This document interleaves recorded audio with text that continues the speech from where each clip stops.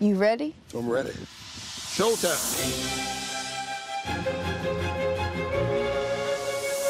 This is not just a food show.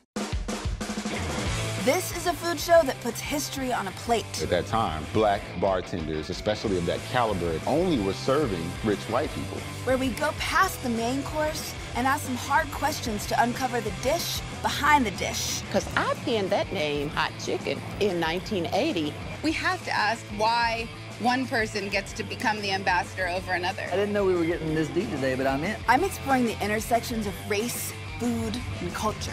Because behind every good food story is a black story. My crop brought a higher price when I sold it through my white neighbor than when I sold it on my own. Does that make you mad? It makes me so mad. And black American stories are essential ingredients to America's food story. What do prisoners farm around here? Potatoes, corn, sugar.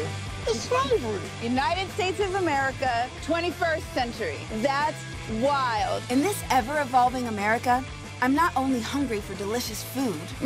I love ribs. I don't normally eat them with strangers. This is absolutely delicious. I'm literally holding your garden in my hand. Yeah. I'm hungry for answers. What is your relationship with the historically black hot chicken of Nashville? I'm Caroline Randall Williams.